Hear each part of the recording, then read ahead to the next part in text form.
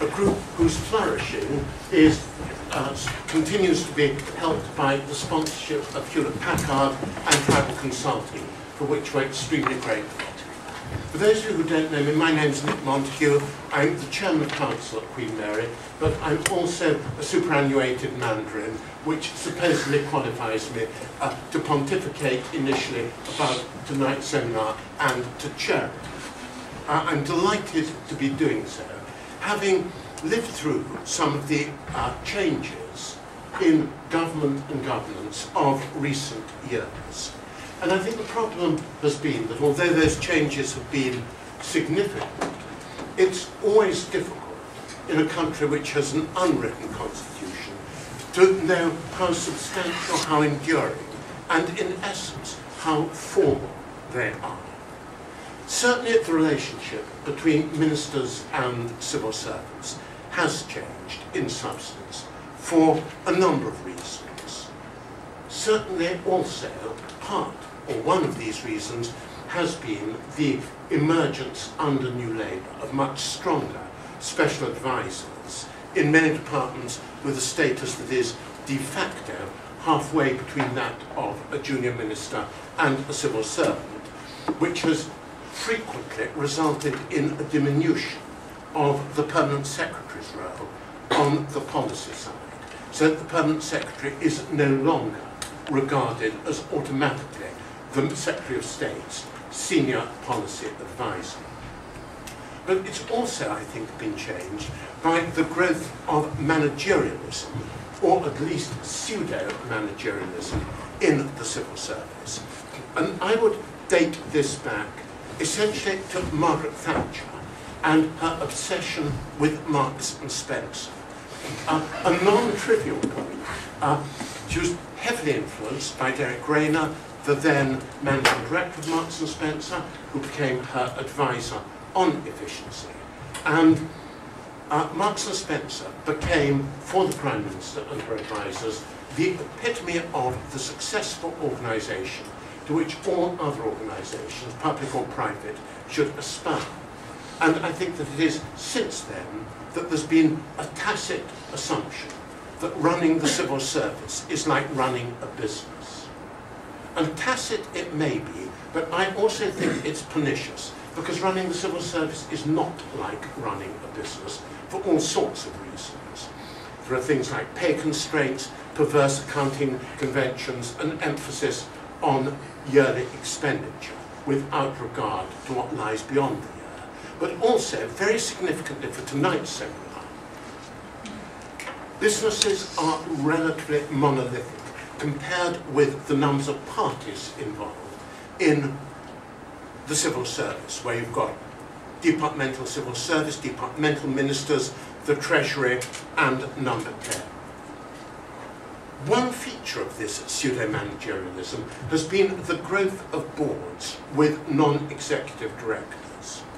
And while I think originally non-executive directors were essentially like Vietnamese pot-bellied pigs, a kind of designer accessory without which no department could be seen to be, they've been taken increasingly seriously, and their presence has been enforced from the centre.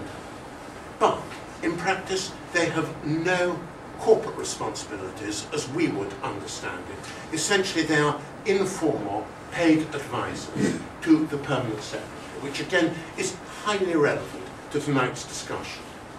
Because these developments emphasise the need to look once again at responsibilities and accountabilities.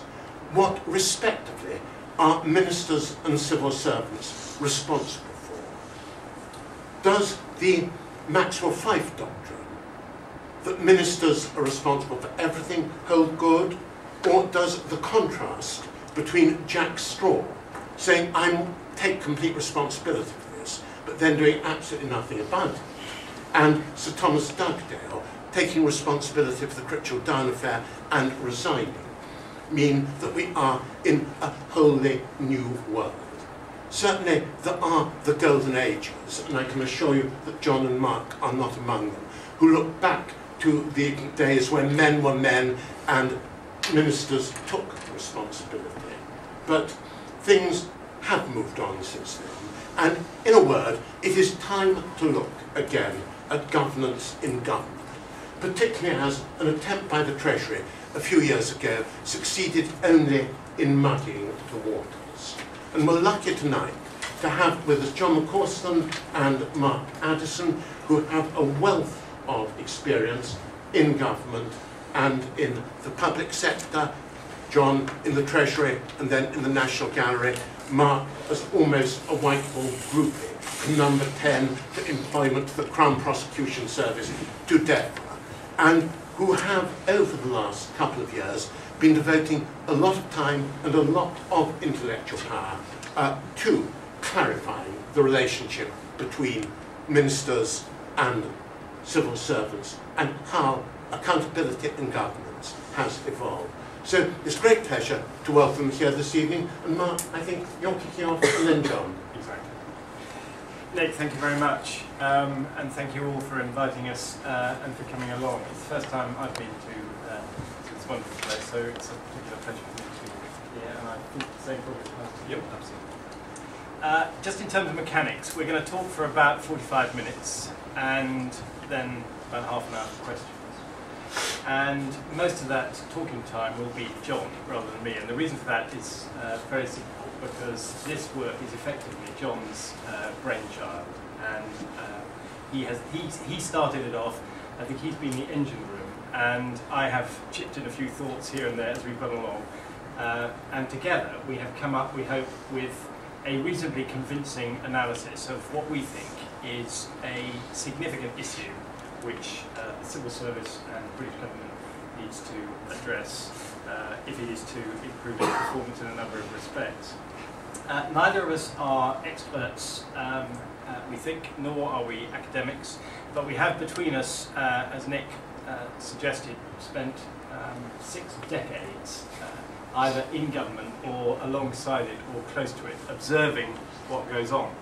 And our conclusion, our broad conclusion, and I'm just going to flash up some of the key points that John's going to cover in more detail, but our broad conclusion is that there is a chronic lack of clarity and a chronic degree of confusion around the respective responsibilities of permanent secretaries and ministers. And the same goes for departmental boards and civil service governments more generally. And this slide just indicates what we think some of the consequences and circumstances of all that are. First of all, we think the structures are not well integrated, articulated, or in many cases understood by the main players. We think that boards have no clear remit, accountability or relationship to the established powers and duties of the key players. We think the respective leadership roles of permanent secretaries and ministers are opaque and muddled, and we think that all of that leads to a situation in which the operation of government underperforms. We think there is significant room for improvement, and if that improvement were to be secured, we think the leadership of departments would improve, and we think the capability of departments would improve, and that capability includes capability in relation to delivery. So we think improvement is possible. We also think there are some significant risks in not taking steps to improve the current situation, and one of the reasons for that is that these tensions, these underlying tensions and confusions will not go away. There is a significant risk that if they aren't addressed, they will provoke, or some crisis will happen, some emergency steps will be taken to change governance, and it might well end up being worse rather than better. So our mission, if you like, and we're rather pleased that, at least in recent times, this seems to be getting a bit more airtime, nothing to do with us, I should say, but the Tories have, of course, come up with some proposals for changing civil service board governance. And our main concern is to ensure that those changes, whatever changes are made, are grounded in a cool and careful appreciation of the underlying issues, rather than rushed and snatched at with false analogies of the sort that Nick, you described at the outset. Just to flash forward to the end and say which bits of this work we feel confident about and which we feel less confident about. We feel confident that we have identified a significant issue which needs to be addressed. We're confident we have analysed correctly some of the underlying causes of these tensions and uncertainties. We're pretty confident that a large part of the answer lies in clarifying the respective roles and responsibilities of ministers and permanent secretaries. We're pretty confident that the answer does not lie, however, in a very clear and sharp separation, a mutually exclusive list of this is the territory of permanent secretaries and this is the territory of ministers. And we're pretty clear that a large part of the answer lies in an acceptance of the notion that permanent secretaries, there should be a presumption that permanent secretaries have the key role in relation to leadership in departments, but that ministers can override it. So we're pretty confident about that bit of the analysis. We're less confident. We just flash up at this early point in the discussion. We're less confident that our options for governance and boards have yet hit exactly the right spot. We think that we've come up with some useful thoughts to play around with. We don't think we've necessarily identified the best or the only options, and we look forward to some discussion around that, perhaps particularly at the end. So that's the sketch, and the full painting is about to be displayed by you. Thank you, Mark. Before I do that, I need your help. When I looked at what I was going to say, I saw that I had 5 kinds of problems to describe and 4 kinds of solutions, and every good sermon has only 3 points. So you are each going to have to sleep through 2 problems and 1 solution. If you just handle that, we'll be motoring. So the first problem I want to talk about is deracinated boards. The civil service, as they were saying, set up boards as though it would work fine to import the outward form without thinking about what the real substance was. And of course, it doesn't work. If you look at the private sector context, what you see there is that governance is about balancing management power and shareholder interests. That there's a context of powers and law that is well articulated, and so corporate boards reflect a balance of influence in reaching integrated strategic decisions at the highest level. They have well-developed, complex, mature processes of accountability, and all of these, they're designed to bolster the voice of the shareholder, bolster the board's duty to the shareholder interest. That's an interest which is of paramount importance, but which would otherwise be in some danger of getting subordinated to managerial or customer interests. If you look at the charity sector, there's a similar set of points that would apply. And of course, these provisions don't avert all the problems, nor do they solve them, but they do help. And it's all quite different in central government. There aren't any shareholders. Boards have no accountabilities, unless hazily to the minister. They have no powers. They don't hire or fire the permanent secretary. In fact, if anything, it's the other way around. They aren't necessarily the highest level of integrated decision-making. There isn't any clarity about what interests the board must balance, nor about how it relates to the powers and duties of the main players. So, what that means is, as Nick was saying, that boards have no roots in the roles and powers and accountabilities that actually obtain inside the government. And in that context, they are more or less talking shops. And I think in that role they do some good. They're not bad, but they are just talking shops. And there's real confusion as to whether they have any responsibility or accountability.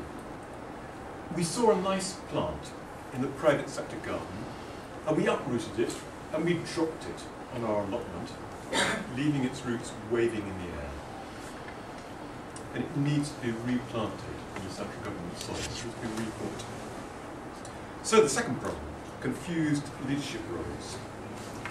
The Administration Select Committee recently compared the statements of 2 very distinguished ex-permanent secretaries. They did not agree who was responsible for running departments.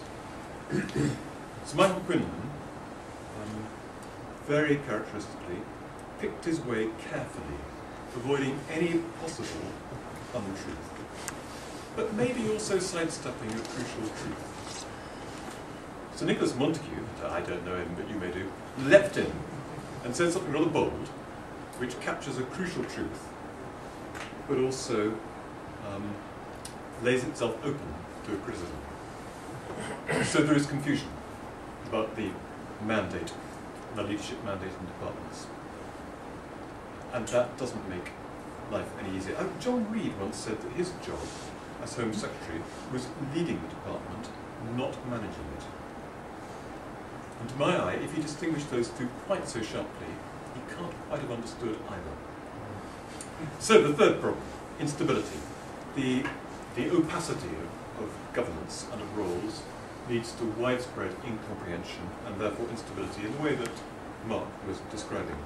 Opposition sit on the sidelines, they watch the apparent confusion, they react to a public which is hungry for more accountability, not least around the delivery of departments. This happens frequently, it's happened before, and it's happening now again with the Tories. Oppositions tend to want more involvement in civil service management. They want ministerial control of boards, or they want their own non-executives, or other ways to break through a system that seems unwilling to change its spots. But actually, there is no system, or at least none that is well articulated. So changes have to be conceived and implemented in what is pretty well a conceptual void. The changes may be helpful, but if so, sort of by chance. The temptation is to create changes that will strengthen accountability and blame without strengthening responsibility. And that introduces yet more instability. A system that's already weak gets the shakes. For me, though, it's the fourth problem that I really care about the most. That the confusion about responsibility for leading departments has long been a drag on any attempts to improve capability and delivery. For decades, we've heard complaints about leadership and performance management in departments. Complaints that they're not up to effective delivery, whether it's making payments to farmers or running IS projects or professional management of finance. For 20 years, the private finance initiative was sold to us on the basis that the public sector cannot deliver as effectively as the private. Capability reviews more recently have raised concerns about delivery as well. Now, you can argue about how far these complaints are valid. I'm not sure Mark and I completely agree on that point. You can argue whether central government is actually worse than the private sector at delivery. There's no hard evidence either way. My observation is that central government performs worse in these areas than it should. And whatever its performance, its capability remains weak. Delivery, it seems to me, needs professional skills in managing programs, projects, procurement, finance, people, IS. It needs professional pride in exercising those skills. Managers have to respect and foster the skills and their practitioners, even if they don't have them themselves. And the culture must encourage learning from experience. But in central government departments, all too often, the culture gives a too absolute priority to meeting the immediate political needs of ministers. And up to a point, that is exactly as it should be. The problem is there are too few checks and balances, too few things that would stop delivery from losing out all along the way, even where it shouldn't. And it's a culture where learning from mistakes is dangerous because you have to start by acknowledging them. So professional interests are subordinated, professional skills are downplayed, managers have too little experience of using them well. I think many permanent secretaries often don't know what good finance or good HR directors do, or indeed are. So if professionals come in from the outside, from the private sector for instance, they're in for a shock, especially finance directors. They find they don't have a role they can understand. Many of them leave in frustration. Yeah, things do change. Perhaps we set the bar a little bit higher as time goes by. But central government has been very slow. Slower, I would say, even than most of the wider public sector in nurturing professional management skills.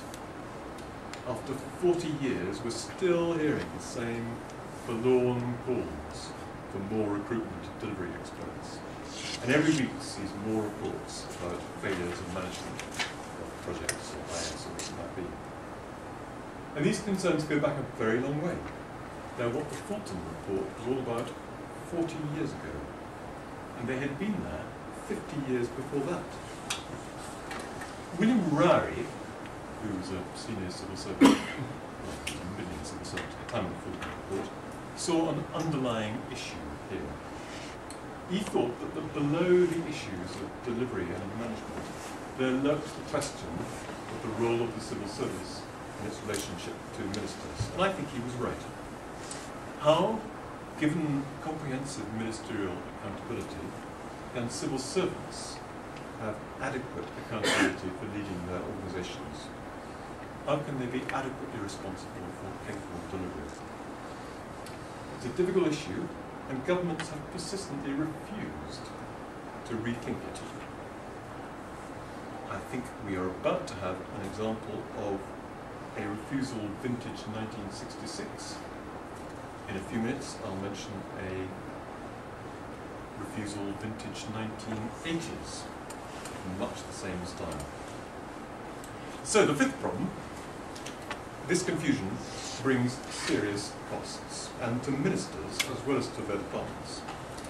Ministerial accountability is comprehensive, and it's 24/7, and it can be lethal to their careers. And it is, of course, precisely the failure of delivery or professional management these days that's most likely to lead to scandals. The traditional doctrine has that ministers are always liable to carry the can. Their opponents will try to enforce that wherever they can.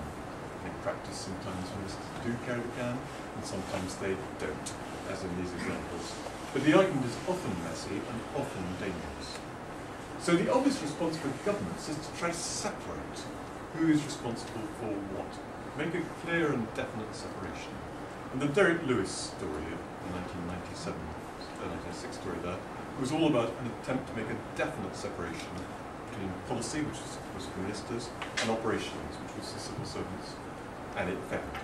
And a parliamentary committee in 1997 confirmed that in their view it could not be done. But 10 years later, when foreign prisoners were released when they should have been deported, the Home Office had another go at such a definite, absolute separation in what they called their compact. I think these separations have never worked, and I think they're doomed. To make progress, we have to start from a bit further back. We have to face up to that underlying tension, which is also at the heart of the governance issue. It's a tension that stems from the traditional doctrine that ministers remain accountable for virtually everything, and so ultimately responsible for everything they do. The doctrine came into focus a century or so ago. The landscape was already shifting around it when it first came into focus. It has real constitutional strength, but it's a bit too simple. It leaves civil servants as lifeless extensions of the minister, mere prostheses. And it leaves departments as insubstantial wraiths, existing only at ministers' pleasure. The actual role of civil servants was changing, but the doctrine did not. After openness and select committees and freedom of information, civil servants could not possibly be called simply confidential advisors, and that word was quietly retired. But the changes have gone deeper than that. Most civil servants aren't any longer clustered around ministers as their advisors. They've become increasingly to carry their own responsibilities, especially as governments got bigger, with remoter links from ministers to the fringes. Most civil servants are now part of large agencies and are responsible for complex services.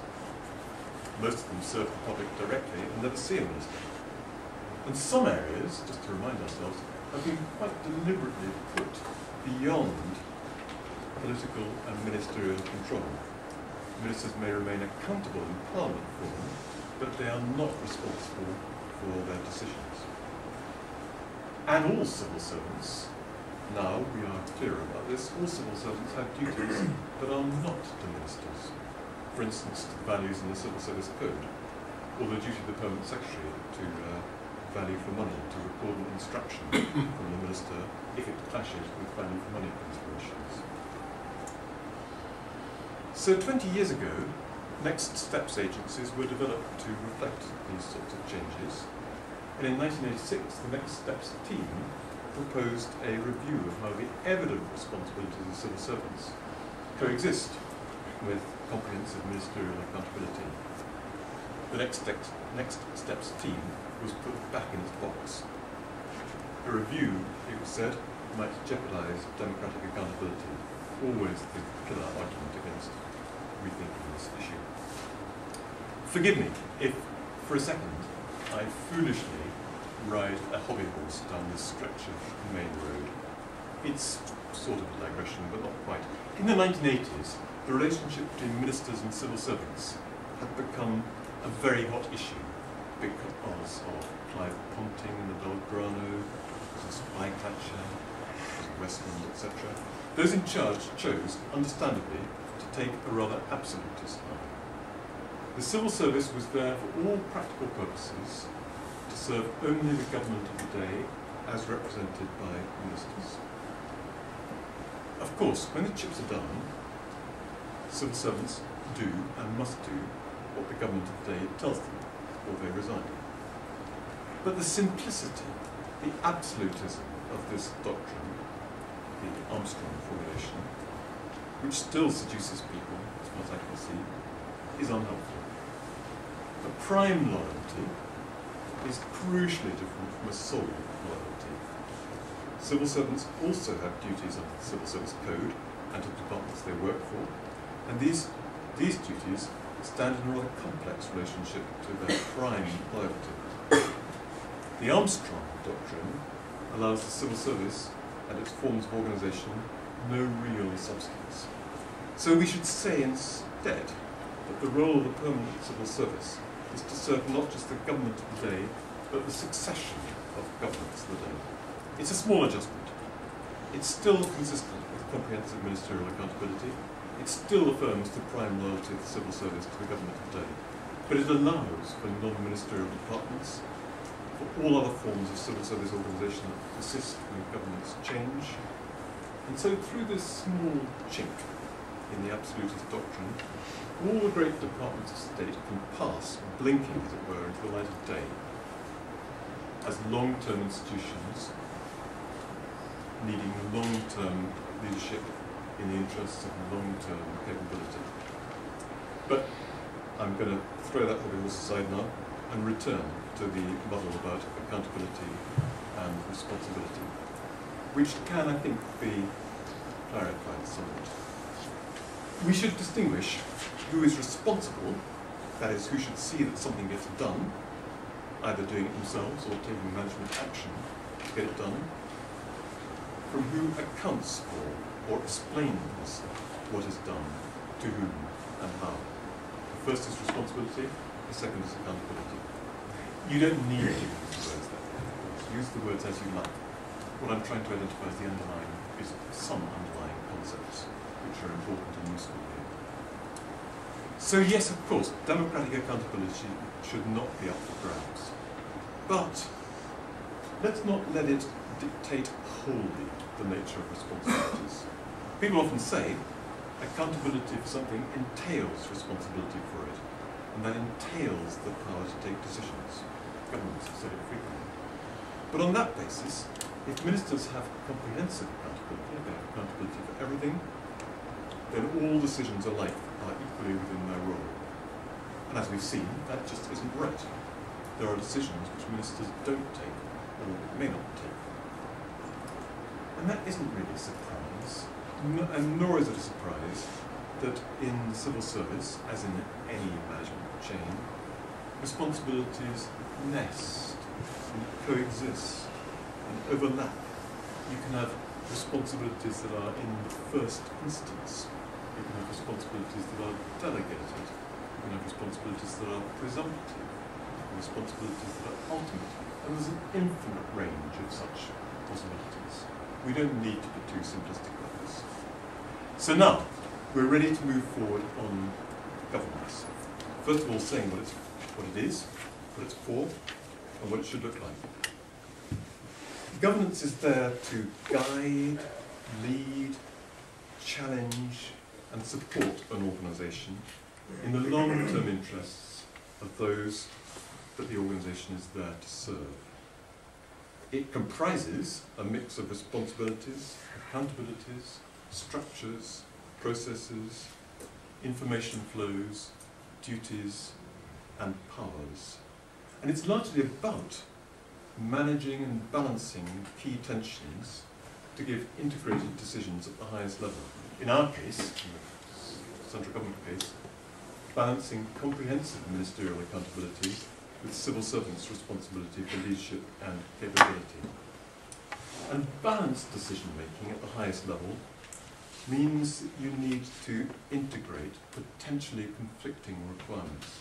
For instance, the potentially conflicting requirements of strategy, or policy, or resource allocation, delivery, long-term capability, management. It also needs balance and consistency in drawing on varied perspectives, different experiences, different voices, including non-executive. And balance is not compromise or not fudge, don't get me wrong. To keep your balance when you're accelerating or facing a high wind, you lean over a long way.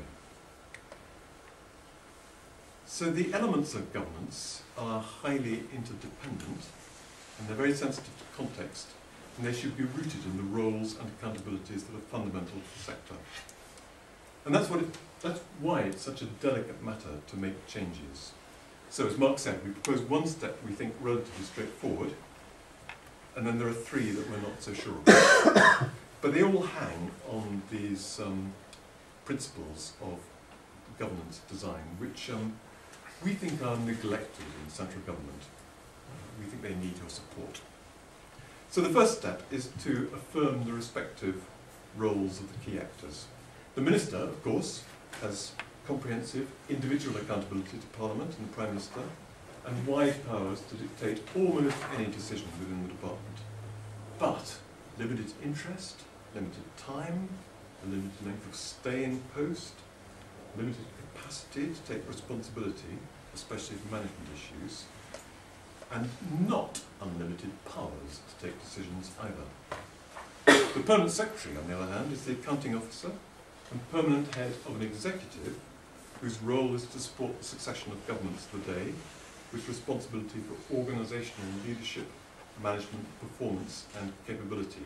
So broadly speaking, while strategic policy leadership falls to ministers, permanent secretaries should be seen as having a largely presumptive responsibility for long-term organisational leadership. These responsibilities are presumptive in that in most areas they obtain unless the minister overrides them. They're largely presumptive because there are some areas where ministers cannot override them. In any case, ministers don't normally want to play a large role in managing the department, and the expectation has grown up that their right to do so is exercised by exception. This is not the absolute separation of functions that governments keep failing to make sense of. It's more attuned to reality than that absolute separation. It reflects what happens now. So the straightforward step we propose is to articulate, to affirm these responsibilities and powers, to set out which sorts of issues, under current law and conventions, fall within which categories of handling, as far as the ministerial override is concerned. What sort of processes the Minister and the Permanent Secretary need to go through in each case. This would avoid all that haziness, all that opacity, all that muddle in leadership. It would empower permanent secretaries, as far as leadership is concerned, and it would give a means of holding them to account more clearly, and it would clarify the limitations on the decision-making powers of ministers. We'd also, it's not an innovation, it's just a clarification, but we would propose a modest innovation too, that if the Minister does insist on a decision in these areas that presumptively fall to the Permanent Secretary should be able to document the insistence and the objections to it. And of course, under freedom of information, that document might easily get released to the public. And that will deter a casual or unreasonable insistence by a minister. And it would encourage ministers and Permanent Secretaries to hammer out a way to meet both the minister's needs and the needs of long-term leadership and capability. That's the proposal we feel fairly confident about. Beyond that, it becomes more difficult to pitch proposals for change at just the right level. But we've gone for three relatively particular changes to spark debate. The Minister will hold the Permanent Secretary to account within the Department for those presumptive responsibilities, and the Permanent Secretary is already accountable informally to the Cabinet Secretary for capability review results. But we could develop and strengthen that line of external accountability so that it runs from the Permanent Secretary to a new civil service board chaired from the centre of government. That new civil service board could build on existing structures, the Civil Service Steering Board, the Permanent Secretary's management group. It would probably be chaired by the Cabinet Secretary. It could have on it representatives of Number 10 and the Treasury and the main professions, as well as non-executives. And we could give it a voice in the contracts, the management contracts of Permanent Secretaries. That line of accountability wouldn't detract from ministers' comprehensive accountability. It wouldn't detract from their right and their power to take decisions in almost every area of departmental activity. But Permanent Secretaries would be more empowered by it to take responsibility for leadership and capability, and better motivated as well. And departments might be better able to balance and integrate political imperatives with the interests of long-term capability. And the centre might be better able to coordinate the work of departments, including towards cross-cutting aims. So those are two recommendations about Permanent Secretaries: affirming their presumptive responsibility, strengthening a line of external accountability. But you could focus both that responsibility and that accountability on the departmental board. That would do more to bring a collective capability and outside experience into departmental decision-making. It would also sharpen up what is at the moment the fuzzy role of departmental boards. So the board could be responsible for preparing integrated decisions, decisions that reconcile ministerial requirements on strategic policy so far as possible with the interests of long-term capability. And the board would therefore have a role beyond being a talking shop, beyond being an advisory council or support mechanism for the Permanent Secretary. Going further, the departmental board could be accountable to the Central Civil Service Board, not just for departmental capability and performance, but also for the delivery of cross-cutting policy. That accountability would of course need to be underpinned by collective ministerial support if you weren't going to get the collective and political and bureaucratic channels in a tangle. And if you wanted, the non-executives on the departmental board could play a role in recommending to the Cabinet Secretary a change in the Permanent Secretary, as the Tories have suggested. A proposal that could make sense, it seems to me, but not in isolation as they've left it, only in the context of a balanced set of governance powers and responsibilities that made sense overall. So, pinning this responsibility and this accountability on the board would bolster its authority in discharging them. It would equip the system to deal better with failures, and it would, to some extent, bring central government boards in line with the private sector. Company and charity boards are in any case beholden to their customers and their donors, in each case. And what the formal process of accountability of government does is to safeguard the interests of shareholders in one case, beneficiaries in the other. And for central government, this would have a similar sort of effect, because the constitutional position of the minister, the power of the Prime Minister, the minister's accountability to Parliament, all mean that the department is going to be beholden to the minister anyway. Nothing's going to change that. But the governance regime would also help to safeguard the interests of the succession of governments. So changes of the sort we've suggested to boards would raise really quite difficult questions about the structure of boards and departments. And there are several options here, and to be frank with you, I'm not quite confident that any of them seem clearly right yet. I think more thought is needed. The simplest option is for the permanent secretary or a non-executive to chair a management board. Management boards is roughly what we have in most departments now, and the permanent secretary normally chairs them.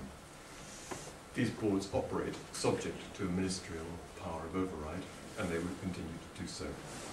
So these boards feed into, but are not, the highest level of decision making. The model whose logic would most easily be recognised in other sectors would be a single, integrated, senior departmental board chaired by the minister. That would be the highest level of decision making. But imposing it in all cases would cut across the position of ministers. How many ministers would really devote the time to chairing a board of that sort with those comprehensive and rather deep responsibilities? Could a board of that kind realistically be accountable anywhere except to the Prime Minister and Parliament? Surely not. Nor would every minister be in post long enough to ensure that leadership is consistent. I don't think, on the other hand, it would be acceptable to the minister for the permanent secretary or a non-executive to chair a board which really had those high responsibilities, at least not always. So a third option, which some people favour, would be to establish two boards at the top of the department, one surrounding the minister, the departmental board, and the other the permanent secretary, the management board. Now, hard separations between policy and operations can't be made, absolutely, I am convinced, in any area, least of all in all those areas that have not already been converted into agencies. So the departmental board, the senior board, must keep a comprehensive responsibility, even if it delegates certain areas to the management board. If it keeps that responsibility, it must keep the corresponding capacity to discharge that responsibility in an integrated way. So the departmental board would be the senior tier of decision making in the department. It would be responsible for taking decisions that integrate strategic policy issues with those of departmental leadership, and it would have to take account of the management board's views in areas that touch on the management board's responsibility or accountability.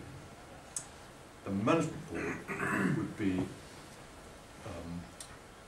the board that was responsible for all those areas that I said presumptively fall to the permanent secretary. This two-board structure is complex, but it's complex because it does reflect the inherently dual leadership of departments, in which the senior voice, the minister, is not normally deeply concerned with long-term management issues.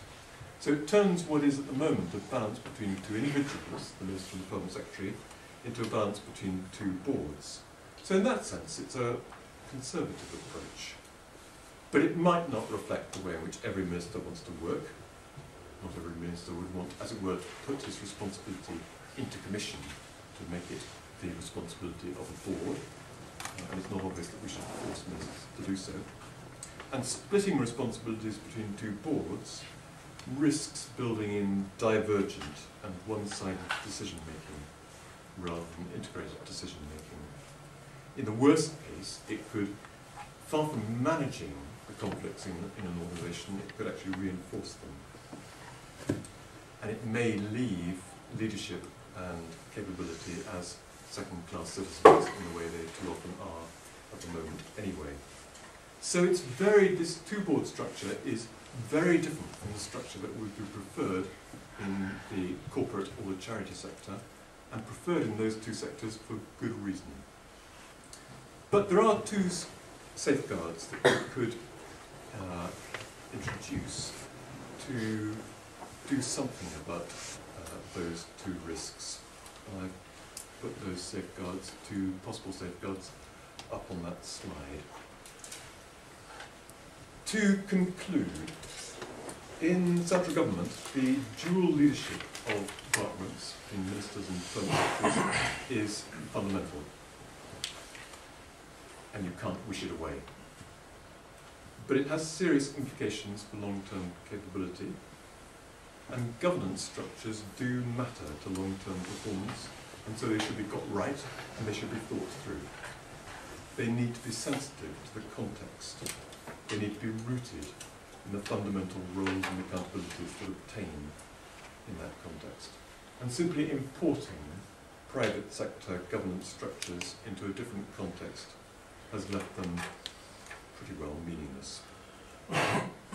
But you can make improvements, and there are prizes to be gained, and so we think that we should affirm the presumptive responsibilities of permanent secretaries for performance, leadership and capability, and clarify them and articulate them in what might become a code. We should also develop the accountability of permanent secretaries in those areas, possibly to a new central civil service board.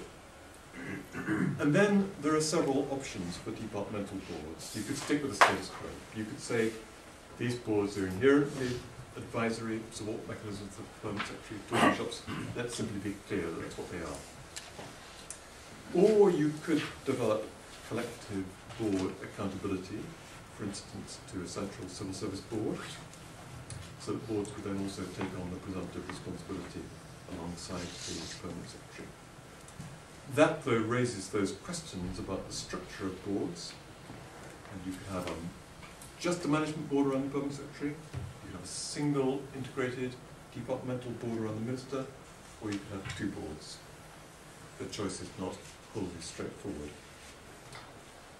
So we've made these particular proposals, but we recognise, as Mark said, that it might be wiser in practice to pitch real proposals at a slightly higher level of principle, leaving departments to design their own structures so that they would be required to comply with the principles or explain, importing again the private sector principle of comply or explain. It would be wise also, we think, to start with a full debate on the range of possibilities and to look at each of these different sets of proposals in several different contexts. You need to look at them in the context of the framework of performance management for departments, which is changing quite fast, on which I think the central government has thoughts, on which the Conservative Party has thoughts.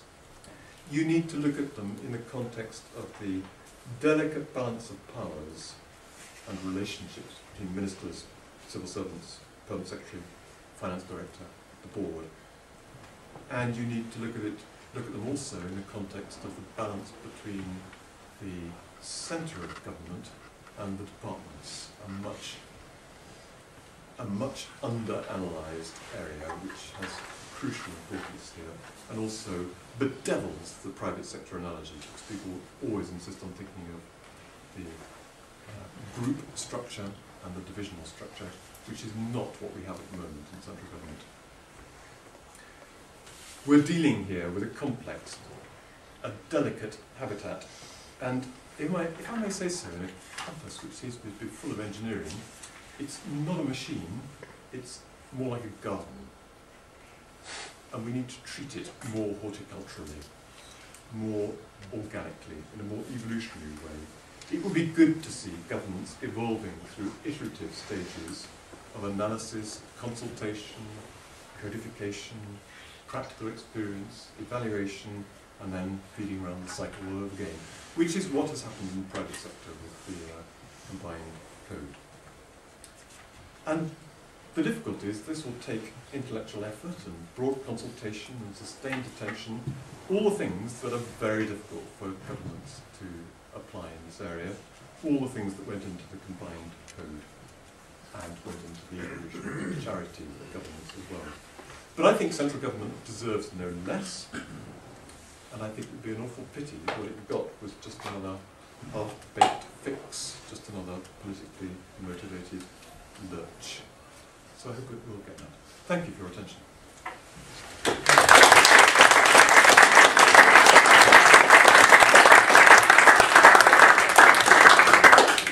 Thank you very much indeed for that. I suspect there'll be loads of questions and comments. I'm going to exercise the chair's prerogative and ask the first one, which is,